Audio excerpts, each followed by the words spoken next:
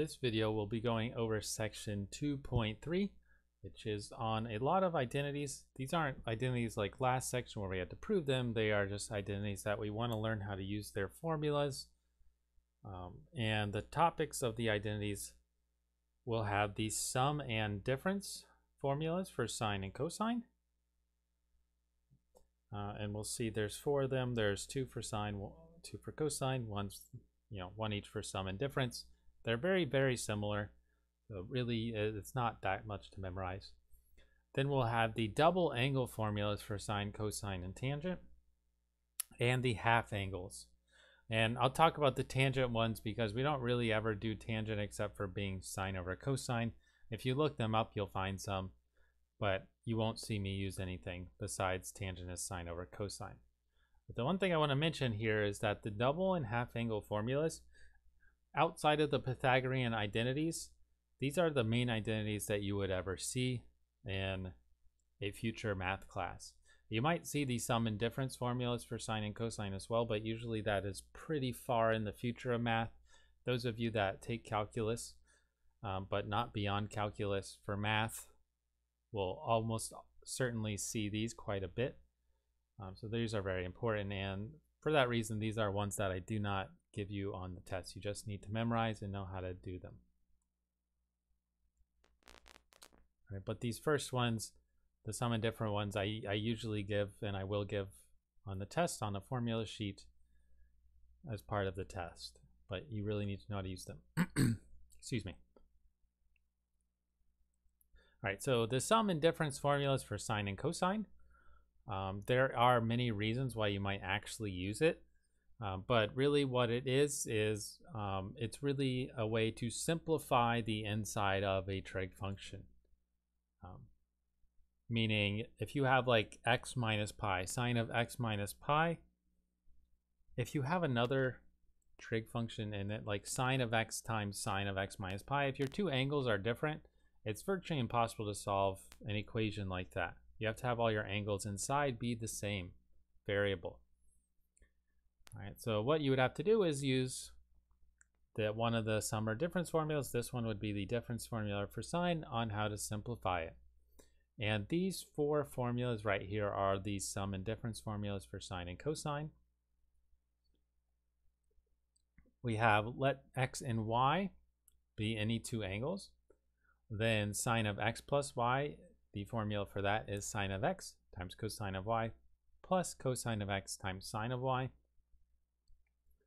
And then sine of x minus y is exactly the same except the plus gets changed to a minus. Now cosine of x plus y, cosine of x times cosine of y minus sine of x times sine of y. And for cosine of x minus y, you'll see what gets switched is the minus gets switched to a plus. The one thing I would say as far as ever using these in the future, you very well might, which is why we go over them. And I don't want to omit something that could be very important. You really want to notice the patterns here if you do find a need to have to memorize them in the future.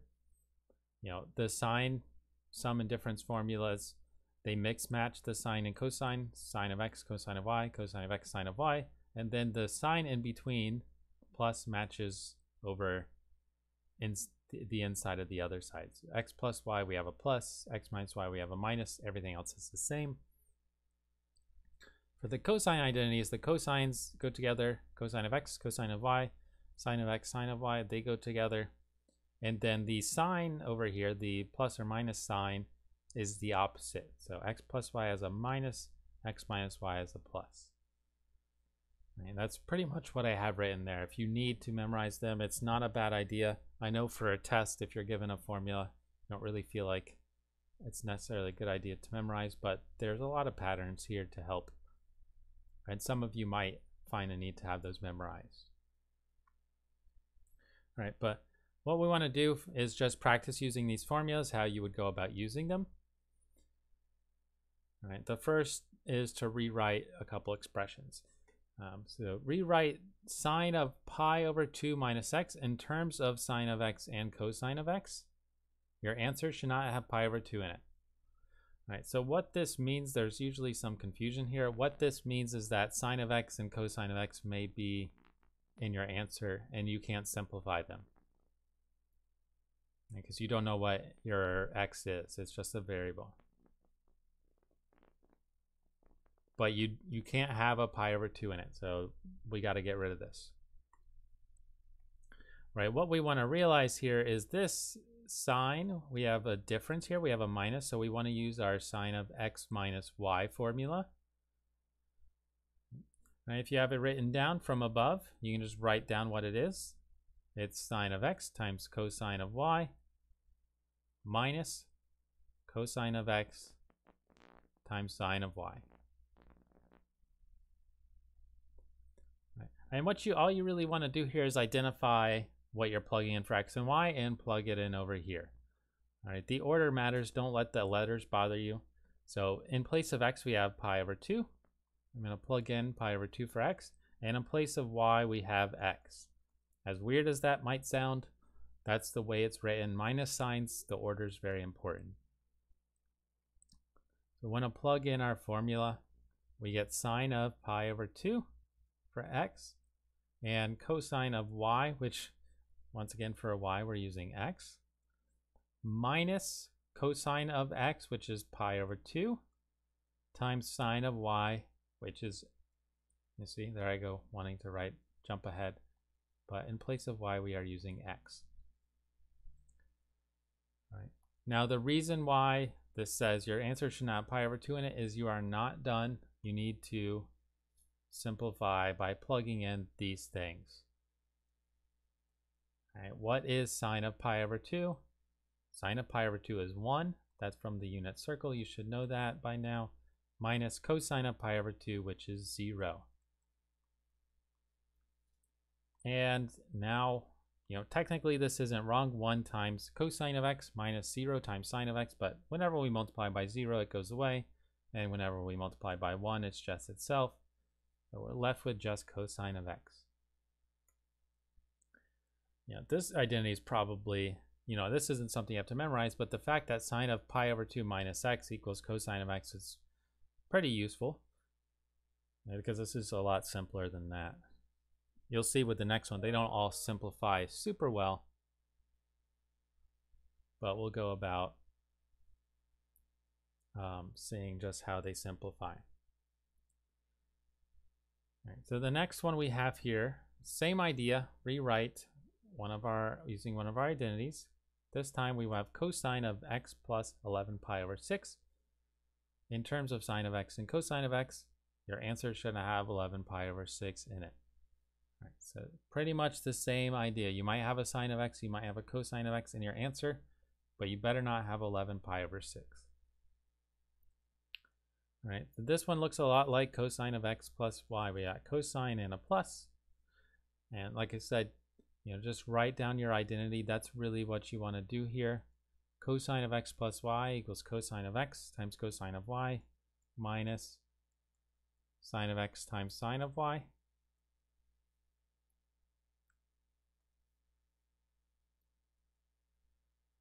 And we can see for x, we should use x, which is nice. It's not weird like last time where we're using a different letter. And for in place of y, we want to put 11 pi over 6. Okay, so let's go ahead and plug that in. We get cosine of x times cosine of 11 pi over 6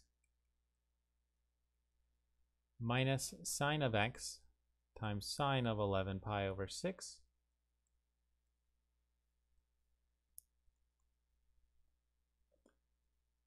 And then if you have cosine of 11 pi over 6, that is the square root of 3 over 2. 11 pi over 6 is in quadrant 4, so it's positive, and the reference angle is pi over 6. That is the small one. That's where cosine's the biggest. Then we get minus sine of x, and sine in quadrant 4 is negative, and when its reference angle is pi over 6, we get 1/2. Once again, this is all old stuff from the unit circle. If you're unsure about these numbers, look back at the other videos, think about how we did it. All right, but then simplifying, it's really up to you how far to simplify. The one thing I definitely want to see though, we have a minus and a minus here.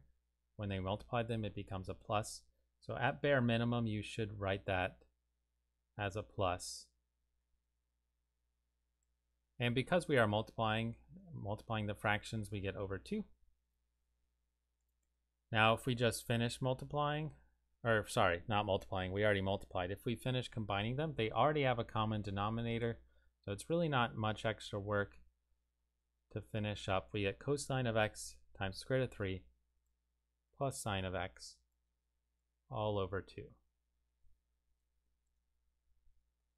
Right. Now, like I said, this is fine. You should simplify at least to here, but because it's already have a common denominator, which you're almost always going to have, this is good. All right, so the next thing is practicing these formulas in a different way. Another way is now we can find the exact values of some sine and cosine. We could do tangent, but we won't. But we can find the exact values of sine and cosine of different angles now. Right. The example I have written up here just to preview is the angle 15 degrees, since it can be written as 45 minus 30 degrees, which are both on the unit circle. We can figure out using one of our identities. For example, when we get down to it, but if we wanted to figure out sine of 15 degrees, we could do sine of 45 minus 30. We would use x as 45 and y as 30 in our formula. But we'll go ahead and jump into it because, you know, that's exactly what we're about to do. Although it's 75 degrees, we want to find the exact value of sine of 75 degrees. Right. Once again, this means no decimals. You're going to have radicals or fractions or something, but no decimals. If you type this in your calculator, that doesn't count. All right, so what we want to do is write our angle as the sum or difference of two angles on the unit circle.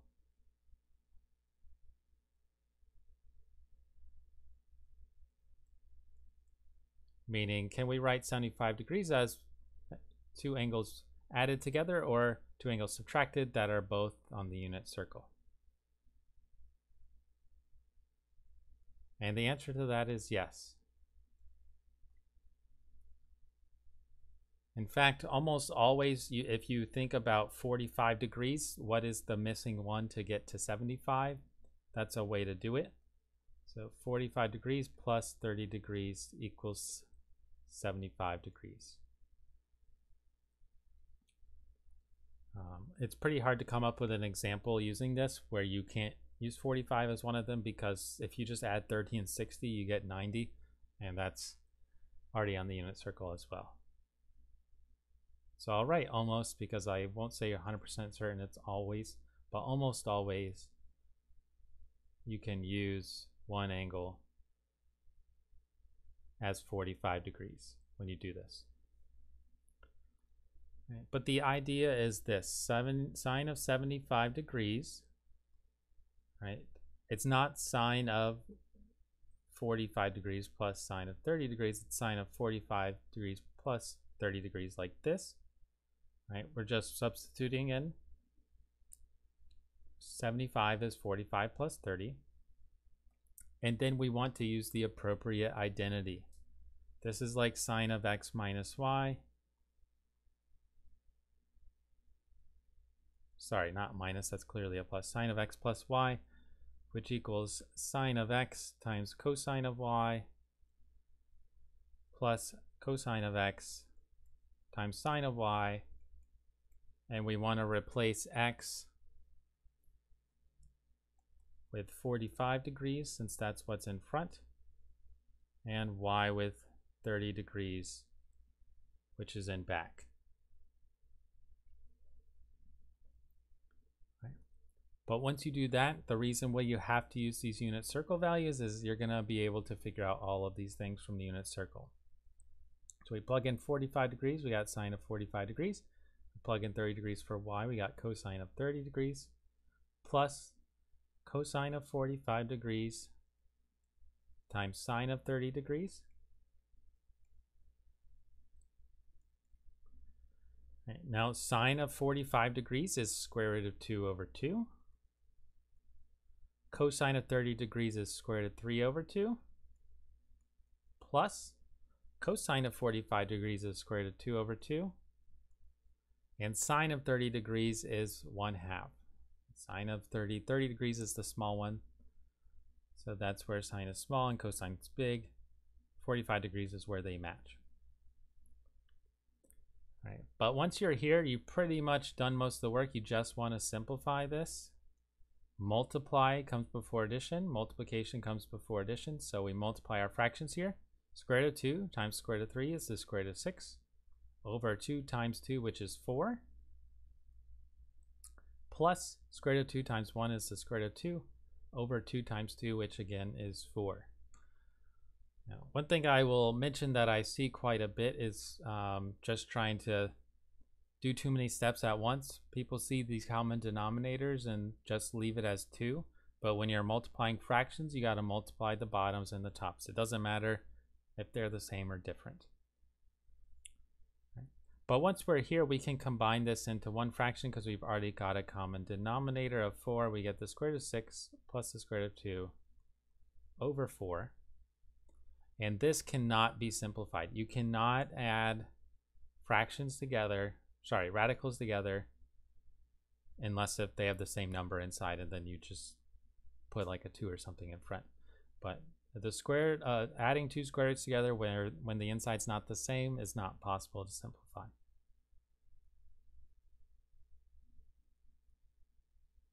All right. Do not write square root of 6 plus square root of 2 does not equal the square root of 8, okay?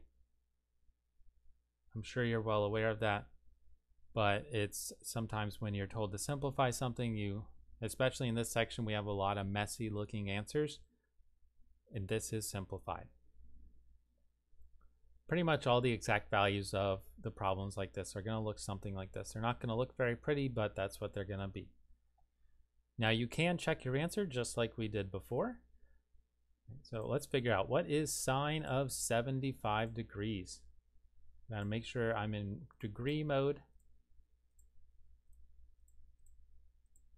We got sine of 75 degrees. And then our answer that we had was the square root of 6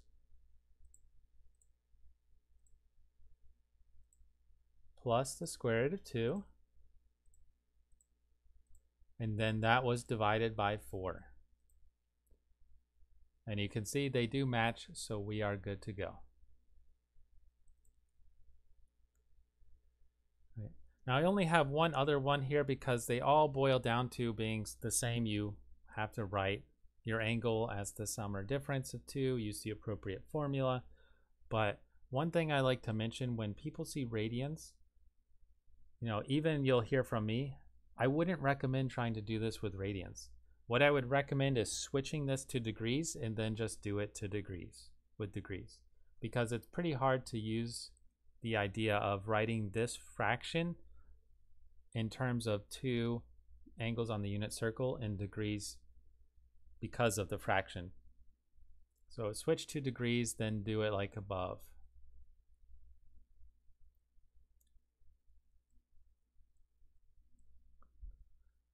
And we know how to switch to degrees. That's pretty much the first thing we did in this class, was switching from degrees and radians. We multiply by 180 degrees over pi. The pi's cancel out. And if you multiply these numbers, 13 times 180 over 12, you should get 195.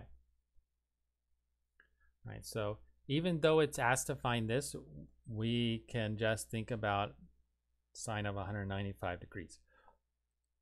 It is the same angle. It doesn't matter if we switch it to degrees because this is what we're figuring out. Okay.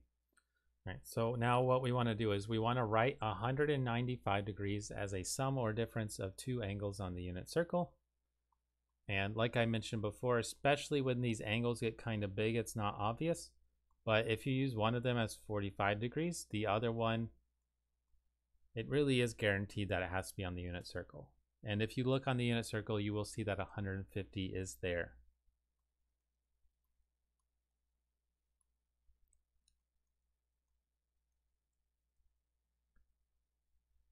Okay. So we got sine of 45 degrees plus 150 degrees. We actually used the same identity last time because it's a sum of sine. If it was cosine, we would use that. If it was a difference, we'd use the appropriate one. But this is sine of x, sine of 45 degrees, times cosine of y, cosine of 150 degrees, plus cosine of x, cosine of 45 degrees, times sine of y, sine of 150 degrees. Okay. And now we go through and simplify. Sine of 45 degrees is square root of 2 over 2. Cosine of 150 degrees. 150 degrees is in quadrant 2. Guess I'll just go ahead and point that out. So cosine is negative. The reference angle is 30 degrees, which is the small one. So that's where its cosine is big. So it says negative square root of 3 over 2 plus cosine of 45 degrees square root of 2 over 2 times sine of 150 degrees. Sine is positive in quadrant 2. And the reference angle of 30 is where it's small. But once again, you kind of see a similar type of answer here. We'll just go ahead and simplify the same way. Multiply square root of 2 times negative square root of 3 is negative square root of 6 over 2 times 2, which is 4. Plus square root of 2 times 1 is the square root of 2 over 2 times 2, which is 4. And once again, you're going to have that common denominator because of the way the unit circle works and everything. Just add these together and put it over your common denominator of 4.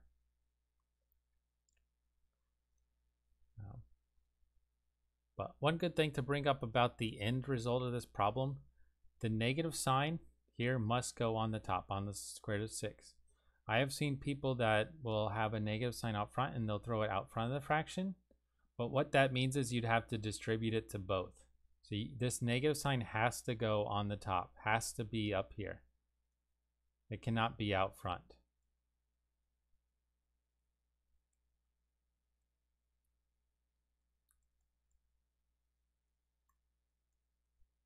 If you put it out front, it means something out. It means something else.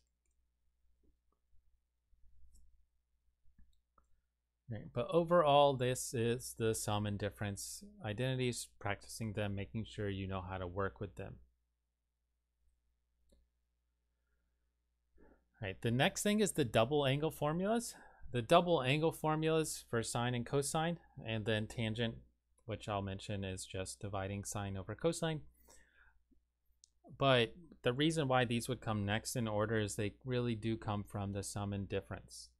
I have it kind of written out here. If you take the sum formula for sine but replace x with y, sine of 2x equals sine of x plus x. But if you boil down and write out and simplify, it equals 2 times sine of x times cosine of x. Okay, so the areas I have highlighted are what it equals. Sine of 2x equals 2 times sine of x times cosine of x. These are called your double angle formulas because of the 2 here. If you want to double your angle, you know what's happening at the regular angle, x, and then this is how you figure out where it's happening at 2x. The way you get cosine of 2x identity is the same. You take our sum formula, plug in y for x, and go from there. So if we plug in x for the cosine of x, we get cosine squared of x minus sine squared of x. Now, one thing I like to do here, because when you look up the double angle formulas for cosine, you'll always see 3.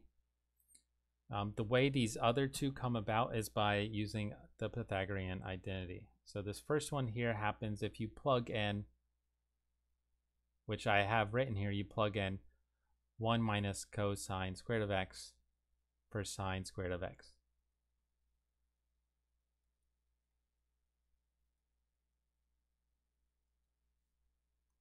And then the second one, you take the original, and then if you plug in for cosine squared of x, 1 minus sine squared of x, you'll get this one.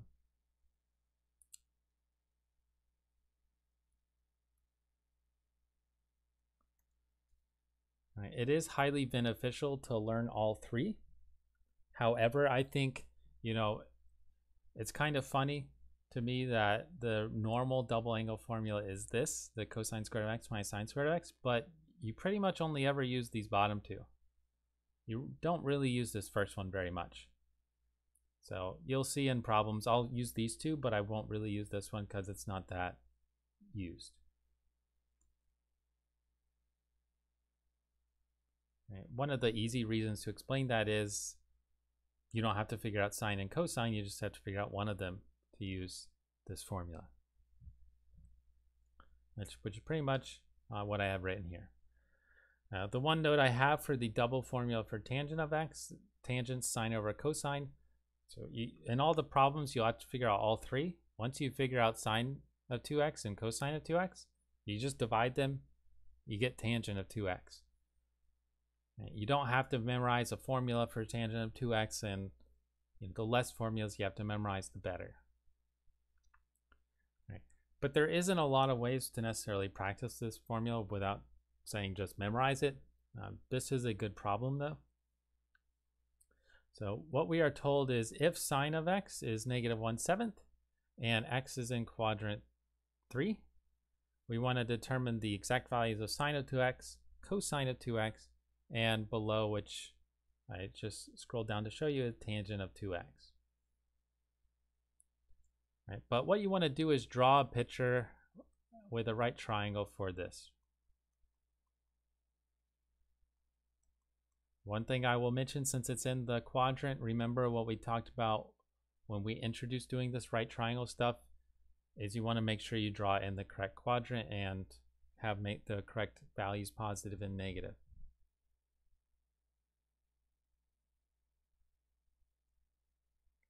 So we'll go ahead and do that.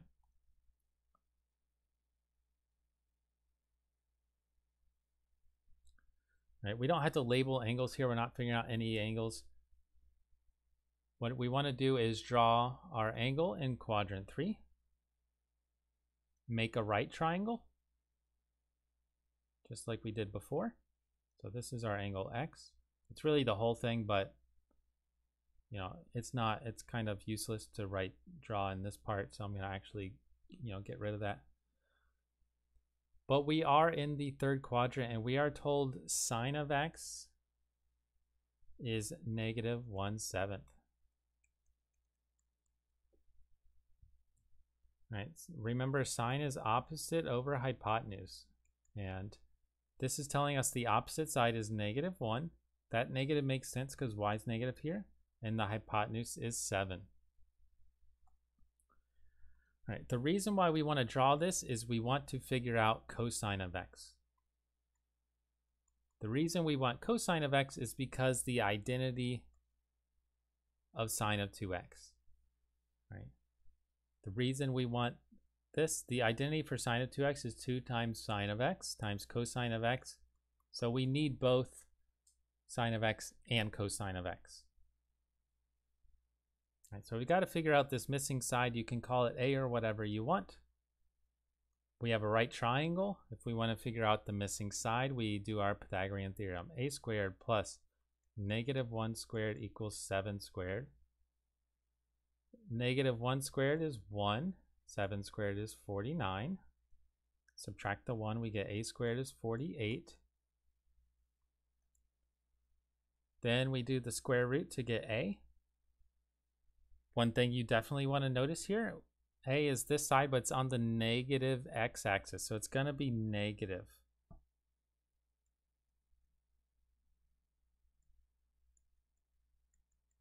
Okay, so just point that out to yourself. And when we simplify, we get a equals negative square root of 48. And can we simplify the square root? Yes, we can, because 48 is 16 times 3. So the square root of 16 times the square root of 3, and the square root of 16 is 4. All right. A lot of the times when you do these problems, figuring out this part, which is a problem we've done before, is the longest part. The rest just becomes plugging into the formula. All right. But now you can write down what cosine of x is, which is what I would do before I use my formula. Cosine of x is adjacent over hypotenuse, -4 times the square root of 3 over 7.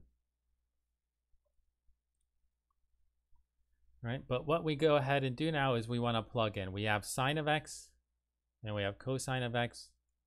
We plug them in. Don't forget about the 2 though. We got 2 times sine of x is -1/7. Cosine of x is -4 times the square root of 3 over 7. This is all multiplication, so simplify, multiply all the tops out. The negative and negative make a plus. 2 times 1 times 4 is 8. So we get 8 times the square root of 3. And if we multiply the bottom, 7 times 7 is 49.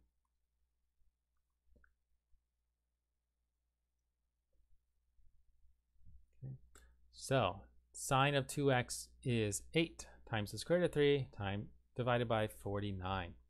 This is the only way to do it and get the exact value. There would be necessarily a way to do it in your calculator to get a decimal, because you could figure out what x is, multiply it by 2, and then do sine of that. But that's not what we're going for here. That's not going to work because it's not going to give your exact value. All right, now cosine of 2x is the identity that has many forms, 3 forms. What I would say, especially because we're given sine of x here, is use the one with sine of square root of x in it, and not cosine square root of x.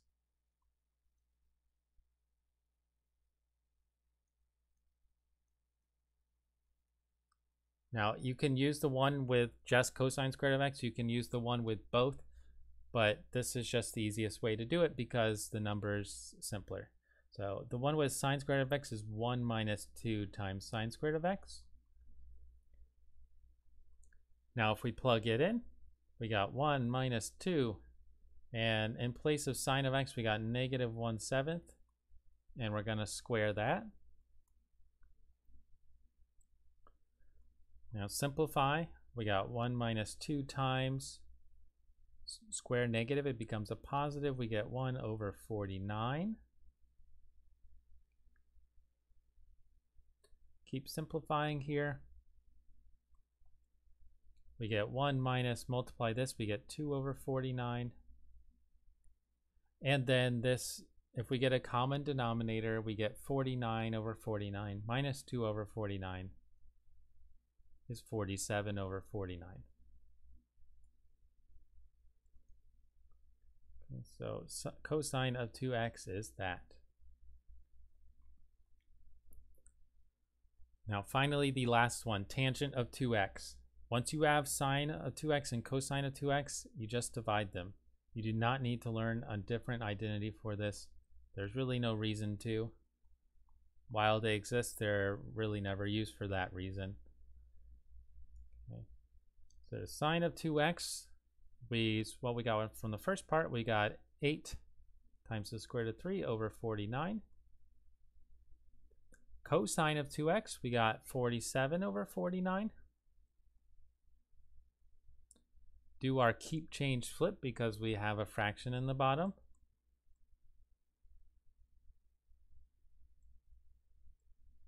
So we keep the top, change division to multiplication, and flip the bottom. And just like what happened with tangent before, you may have seen it right away. The 49s cancel out. We could have canceled them out here, but I know it's been a while since we did that, so I didn't want to do it right away. But then we've got 8 times the square root of 3 on the top and 47 on the bottom. Okay. Right, and that is tangent of 2x for this angle. Right, now one thing to keep in mind is I really recommend doing it the way I did it. Figure out sine, figure out cosine. You know, most of your work is in here. You have to remember those identities. But I really can't recommend enough not worrying about an identity for tangent of 2x.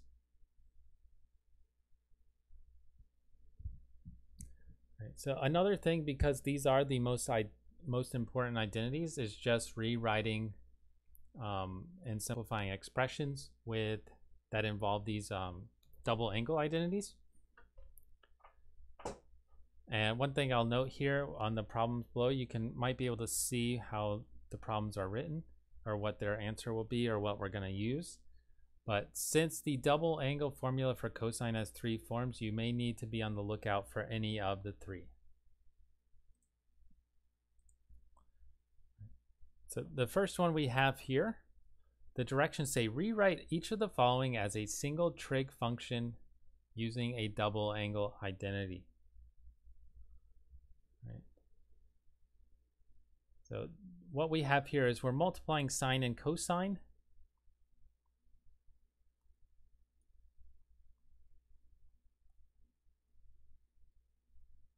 The one that you want to think about immediately is the double angle for sine, because that's where it is, the double angle identity for sine. I don't need to write angle twice, I meant to write identity.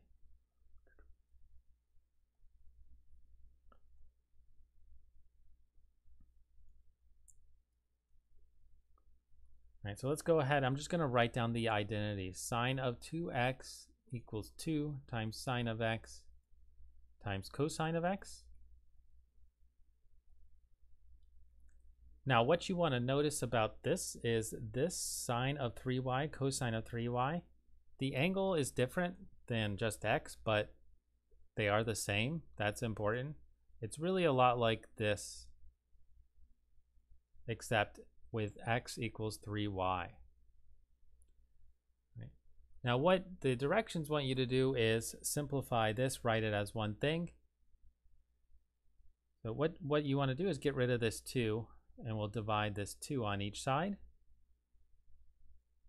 So we get sine of 2x over 2 equals sine of x times cosine of x. And then just like I have written here, if we plug in 3y, we'll get the right side right here is going to be what we're given, and we'll know what it equals.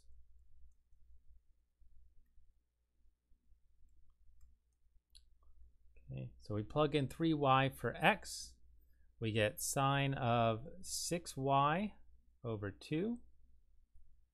Right? Because if we plug in 3y, 2 times 3 will give us the 6. We get sine of 3y, cosine of 3y.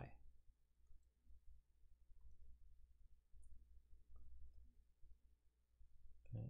And this would be the answer. This is what it's asking for. Rewrite each of the following as a single trig function using a double angle identity. Our angle got doubled because we were missing the 2 there. We saw how to fix that. We divide and get the 2 on the other side.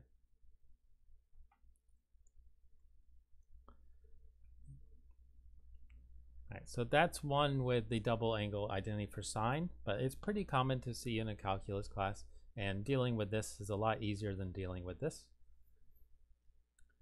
The next one you could probably guess is going to be one for cosine, and it definitely looks a lot like cosine because this has cosine squared and a sine squared in it. So it looks like the formula we use, cosine of 2x equals cosine squared of x minus sine squared of x. And what's going on here, in place of x, we have 6 beta, right? If we had 6 beta written here, this would be cosine squared of 6 beta minus sine squared of 6 beta, exactly this side. So if we plug in exactly that, plug in x equals 6 beta, we get cosine. The left side, if we put 6 beta here, times the 2 will give us 12 beta, equals cosine squared of 6 beta minus sine squared of 6 beta. Right, and you can see now this is what we started with, this is what we're trying to simplify. So our answer is cosine of 12 beta. Okay, that's what it simplifies to. Right, but that's also another very common way to use these double angle identities. And like I said, it's really important that, especially for those of you that are going to take calculus, that you memorize these, because these, along with the Pythagorean identities, are the main ones. All right, so the last thing we have here is about the half angle. Sometimes they're called the power reducing formulas for sine, cosine, and tangent. So what I have here in this section, I just have the formulas for you. I'll talk about where they come from, but I'll show you how to get them at the end of the video. It's just some algebra dealing with the double angle formula for cosine using the last two. But I know it's not necessarily on the top of everyone's radar. All right, but you do need to write these down. The reason these are called the half angle identities is because the angle that is solved for has x over 2, or half of the x. And just like with the last one, if you want to get tangent of x over 2, you should just figure out sine of x over 2 and cosine of x over 2, then divide them. Right. So one thing that I have mentioned here, that is, you'll notice in the formulas, you see this plus or minus. It comes from doing the square root when you solve for it. Because you have a plus or minus there, you're going to have to choose the correct one at some point. And we'll see with the problem we do how you do that. So that's why I have this highlighted. This is an important fact here to keep in mind. You can only have one answer. Plus or minus indirectly says you have two answers, and you cannot have two. But what I'm going to do now, I'm going to just write down the formulas again so you can see what we need. Sine of x over 2 is this plus or minus square root of 1 minus cosine of x over 2. And cosine of x over 2, it looks exactly the same, but with a plus instead of a minus. All right, one thing I guess I brushed over here, but the 2 is inside the square root. The entire thing is inside the square root. So when you use this formula, it's not just the numerator inside the square root, the entire thing is. Right, but what you'll notice here from the identity formula is we need cosine of x.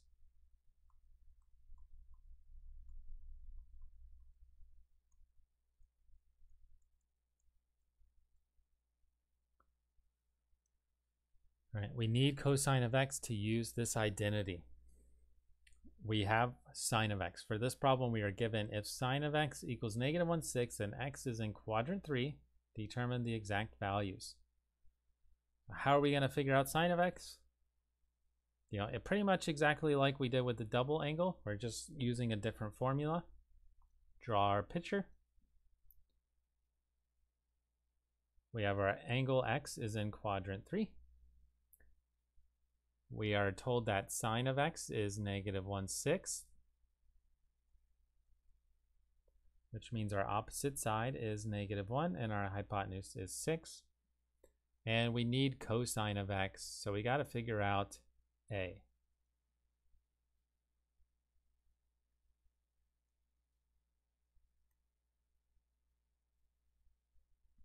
Right, and we solve for a exactly like last time. We got the Pythagorean theorem, a squared plus negative 1 squared equals 6 squared.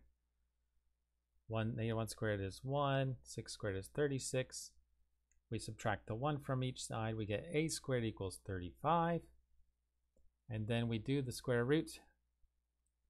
Once again, because a is on the negative x-axis, it's negative. We get a equals the negative square root of 35. And this time we can't simplify this because 35 doesn't have a perfect square and as a factor. But cosine of x then, adjacent over hypotenuse, is negative square root of 35 over 6. All right, what you want to do when you do these, just start by plugging in what cosine of x is. It's going to look a little messy initially. But another thing you want to do is make a choice. Do we choose positive or negative?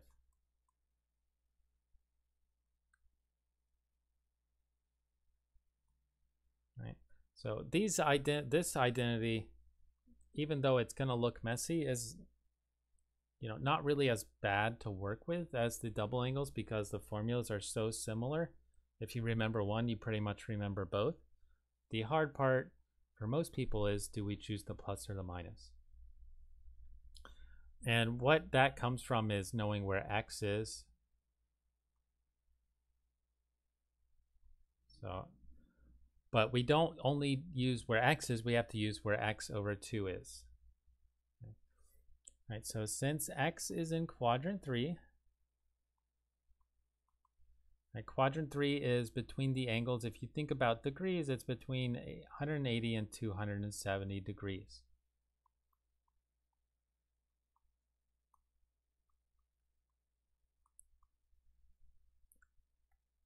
Right, now the tricky part is if you see quadrant 3, you just might want to use the negative because sine is negative in quadrant 3, but you have to pay attention that we're looking at the angle x over 2. We want to ask the question, what quadrant is x over 2 in? Well, if you divide everything in here by 2, we get 90 degrees is less than or equal to x over 2, which is less than or equal to 270 divided by 2 is 135 degrees. Right. Well, where is x over 2? If it's between 90, which is the positive y-axis, and 135, it's somewhere in quadrant 2. Right? It's between 90 and 135. So it's only in part of quadrant 2, but the real question we're trying to answer is what quadrant it's in. It's in quadrant 2. And in quadrant 2, sine is positive. And in quadrant 2, cosine is negative.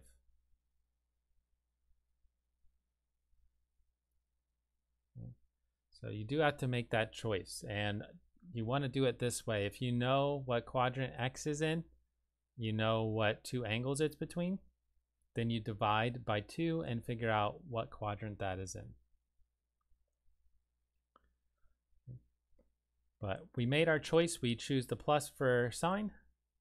Since we chose the plus, I'm not going to write it. And we have cosine of x to plug in negative square root of 35 over 6. And then that's all over 2. The minus minus gets switched to a plus. We got 1 plus the square root of 35 over 6. And then that's all over 2.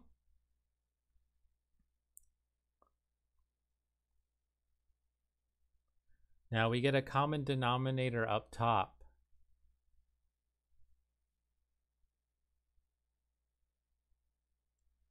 All right, we want to get a common denominator right here.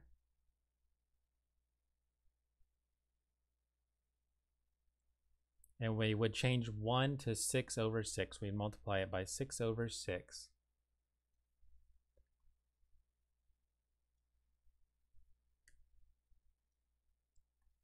Okay, so I'm just going through every little step here to get this. 6 over 6 plus the square root of 35 over 6. And then that's over 2, because all we did was we got a common denominator here. Now continue simplifying. We got our common denominator. We can add these together. So we got 6 plus the square root of 35 over 6. And then that's the top. The bottom is just 2. Right. So when you're dividing by a number, that number is just going to go to the denominator here. So really we're going to have 6 plus the square root of 35 over 6 times 2, which is 12. And as crazy as it sounds, this is the simplified answer. These really don't simplify much. which is a little, you know, unwelcoming, but it's just the way it is. Right? When you use these half-angle identities, the answers don't simplify very much. Right, but let's just keep that a little bit separated from the rest of our work. Now, one thing I'll say, because these identities are so similar, you notice the difference is the plus and the minus. If you work through this entire thing, all that's going to change is this middle sign. Right? So if you work through the whole thing, you will get 6 minus the square root of 35 over 12 inside.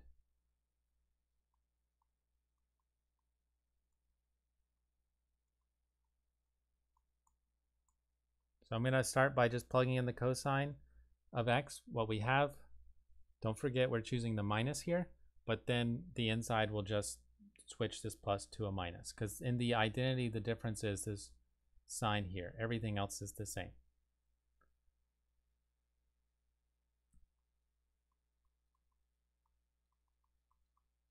It can save you a lot of time when you're doing these on the homework.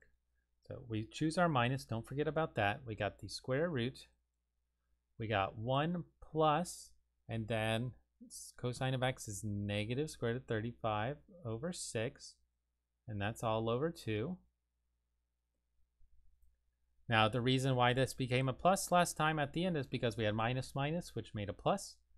This plus minus stays a minus, and we'll end up with 6 minus the square root of 35 over 12. Okay. So it becomes exactly the same as the previous one, except the sign inside changes. But one thing you don't want to forget is the negative that we had from the quadrant stuff.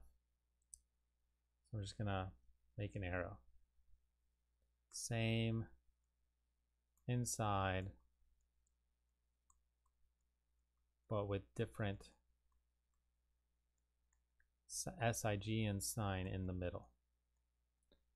Because these identities are like this, they all work out like this. There's not going to be one that has a special difference.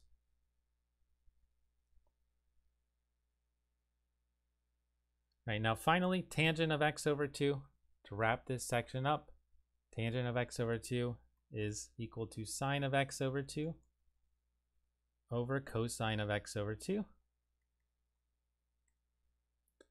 And that sine of x over 2 is what we got in part A, the square root of 6 plus the square root of 35 over 12, over cosine of x over 2, we got negative square root of 6 minus the square root of 35 over 12. Now what's going to happen here is what happens in all tangent identities. The bottom parts, the denominators of each fraction will cancel because they are the same, 12 and 12. The tops don't cancel at all because there's a plus and a minus. They're different. But we have the minus sign out front. We can just move that out front. Don't forget about that. Then on the top, we have the square root of 6 plus 35, the square root of 35. And the bottom, we have the square root of 6 minus the square root of 35. It's terribly messy, but this is simplified final answer. If you want, you can write it all in one square root.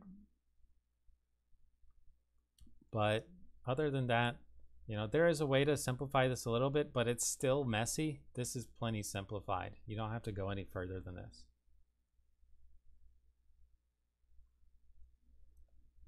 All right, so that is this section. We have, 8 formulas. Go away. We have 8 formulas, 4 that you need to memorize. The double and, well, I guess there's kind of 6 because there's 3 for the double angle for a cosine. But the double and half angle formulas you need to memorize in order and use them. And the sum and difference formulas you need to learn how to use them, but you will be given those. Right, now, this last bit, I'm just going to derive the half angle formulas for sine and cosine. If you don't want to watch this, I understand, but those of you, I know some people are always interested in this stuff, and I don't want to leave you hanging. All right, so remember these come from the double angle formulas for cosine.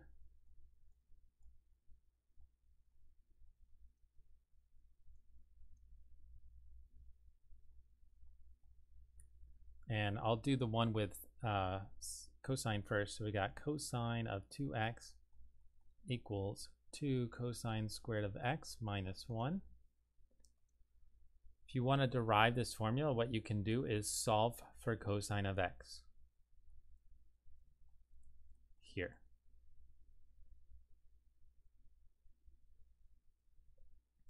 All right, so we add 1 to each side. We get cosine of 2x plus 1 equals 2 cosine squared of x. And then we divide each side by 2 to get rid of that 2. So we got, I'm going to rewrite this as 1 plus 2, or 1 plus cosine of 2x over 2, just to make it match the identity more. The order of addition doesn't matter. Now, to finish solving for cosine of x, we got to do the square root. When we do the square root, we do our plus and minus on the other side. And we got plus or minus the square root of 1 plus cosine of 2x over 2. And that equals cosine of x. Now our identity, it looks a little different here. It looks like it has the same format, but different. The identity that we have above is gotten by replacing x with x over 2. Right? This is technically a half angle identity because angle x is half of angle 2x. But if you want to make it look more like that, then we replace 2x with x or x with x over 2, either one. They're equivalent. And we get our identity, this one for cosine.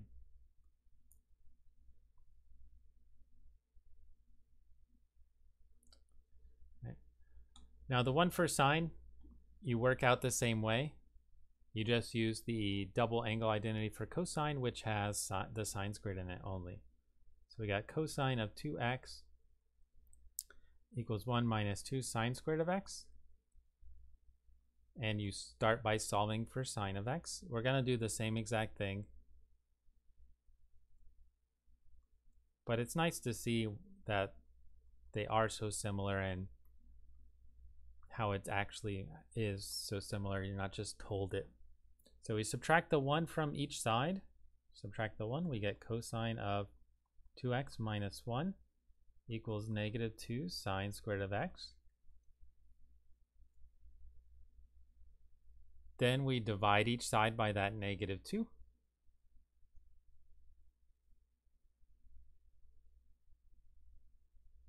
So we got cosine of 2x minus 1 over negative 2 equals sine squared of x.